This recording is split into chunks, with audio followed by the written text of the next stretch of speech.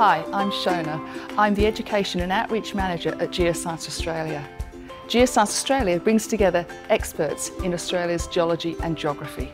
In this series, we're going to explore some of Australia's landscapes and landforms. We're going to learn about some of their features and the processes that shape them. We're also going to think about how landscapes and landforms are valued and the ways humans impact and protect them. This is the second of two videos about fieldwork. In this one, we're going to answer a research question by looking at a local landscape and doing some fieldwork activities.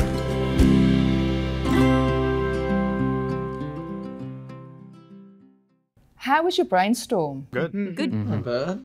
Did you think of some good sub-questions to help us to answer the research question? Yes. Yeah. Yes! What was that research question again? What could be done to maintain this landscape into the future? Did you also come up with some investigations and activities? Things that you could do to help to answer your sub-questions? Great! Some of the activities you noted down might be things like researching data that other people have collected and written about. This is called collecting secondary data. You might check out the location and size of your landscape using Google Earth, or research what people have written online about who's responsible for looking after that landscape now. You probably also came up with some activities or some fieldwork to do when you visit your chosen landscape. When you collect information yourself, it's called primary data collection. And it's this primary data collection in the field that we're interested in now. We're going to do 3 fieldwork activities. These activities will give us information to answer the sub-questions and our research question. Firstly, we're going to do a field sketch. This will help us to focus on the features of the landscape as they are now and the processes that are shaping it. Then we're going to do an activity survey. This will help us to understand how the landscape is being used. And then we're going to look for evidence of the human impacts on the landscape and take some photos. Sound good? Yeah. Now, get into groups of 3 or 4. You ready? Yeah! Great!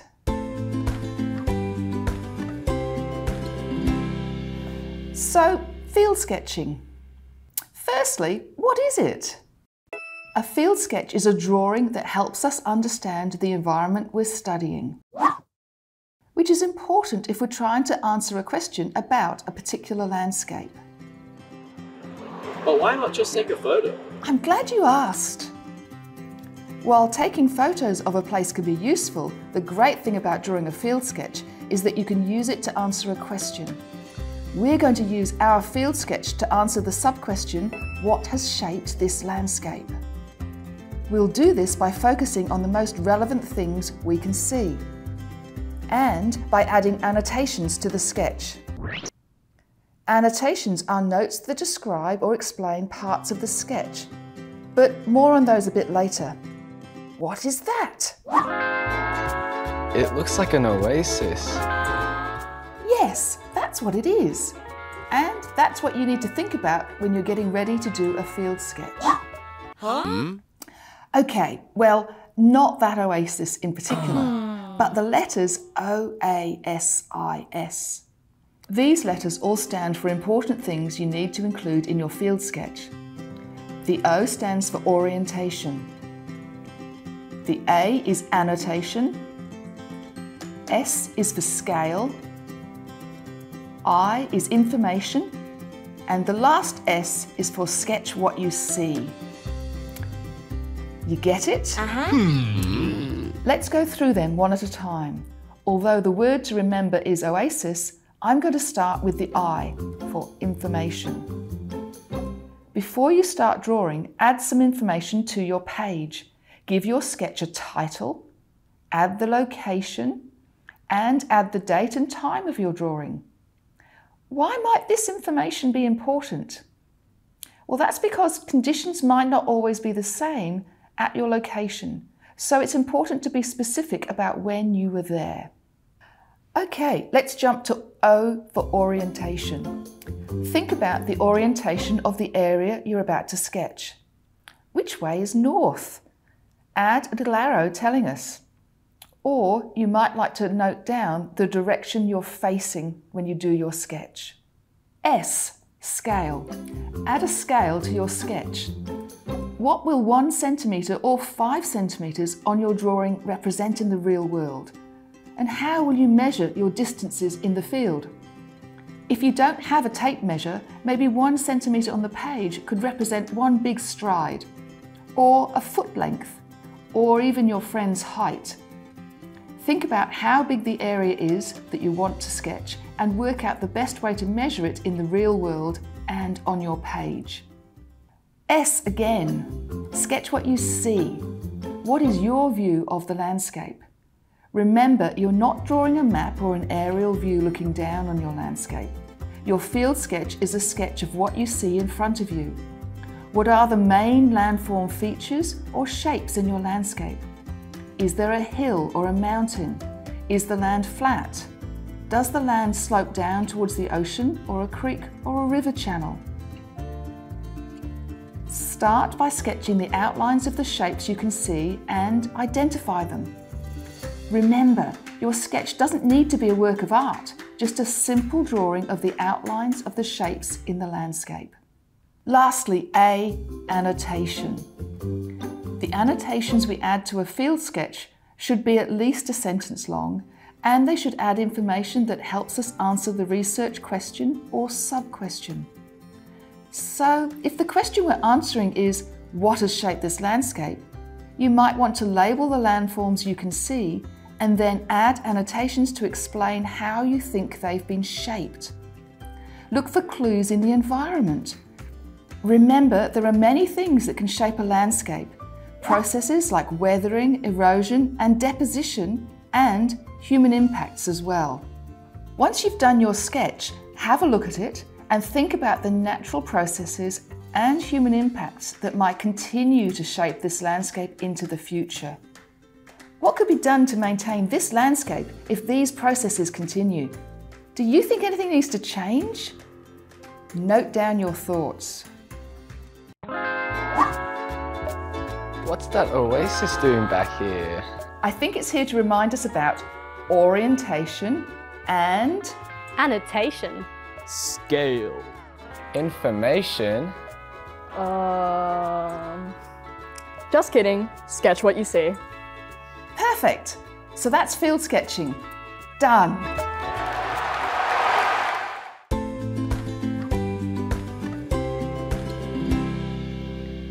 An activity survey gives us information about how a landscape is used. Why would this kind of survey be a useful thing to do as part of our fieldwork? Well, if we're trying to think about how a place might be well maintained in the future, we might need to start by understanding how it's used today. Yes. Yep. How many people use this place? And how do they use it? So get comfortable and for 10 or 15 minutes, observe your area and collect some data. Keep a tally on how many people move through it and what activities those people are doing. Are they sitting down to read? Are they swimming or cycling? Maybe having lunch? Or are they working? Or are they just going for a walk? So get comfortable and for 10 or 15 minutes observe your area and collect some data. Next, create a graph that shows how people were using the landscape. Making a bar graph would be a good way to do that. Now, summarise your findings in words, answering the question, how is this place used today? Once you've done that, have a think about how this place might be used into the future. Do you think it will be used in a similar way as it is today? Or do you think people might use it differently in the future? How might this influence the future maintenance of this landscape? Make some notes. Activity survey done.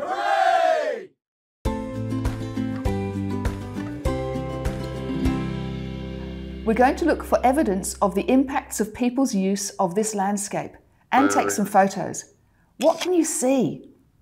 Has the walking route that people take worn a path on the land? Yes. Has rubbish been left behind? Yeah. Are people's pets or vehicles impacting the landscape or its landforms?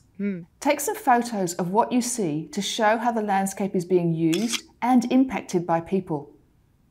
Photos are an essential element in any fieldwork display as they help to convey your research and provide examples. They also appeal to the viewer. For each photo you take, write a sentence or two that describes what the photo illustrates about the impact people have had on the landscape. You can use these sentences as captions near your photos when you make your fieldwork display. Once that's done, have a think about how the impact of visitors is being managed at the moment. Is the landscape you're in a natural or a constructed place?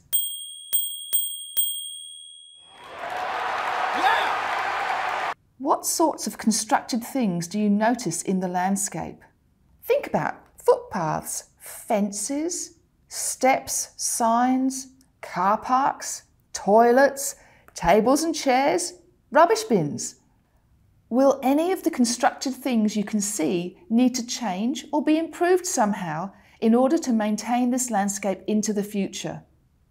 Make notes of your ideas using what you've seen of the human impacts and their management to support your point of view. You could even do some research and provide examples of how your suggestions have worked in similar landscapes. How could changes that have been put into place in other locations be adapted to your location? Great work, geographers! By doing these fieldwork activities, you've been able to investigate some of your sub-questions. This has helped you to answer your research question. The primary data you've gathered from your fieldwork can be added to your fieldwork display, along with any secondary data that you've gathered as well. Think about the research question again. What could be done to maintain this landscape into the future? How does all the information on your display, together with the notes that you've made, help you to answer this question? Have a class or group discussion and then decide on your answer. At this stage of your fieldwork investigation, you have to think carefully and evaluate your ideas. This means considering their advantages and disadvantages. In writing an answer, you should determine which factors are most important in your opinion and make a judgment call. Justify your opinion by supporting it with the data and research you have collected. Your final statement answering the research question should show that you've come to a decision and explain the reasons for making that decision. Show off your strong reasoning and critical thinking skills, geographers! Now, write up your conclusive statement for your fieldwork display. Then, evaluate your methods. Were the activities you did helpful in finding an answer to your research questions? Why? Or why not? What would you do differently next time? You're done, geographers. Congratulations!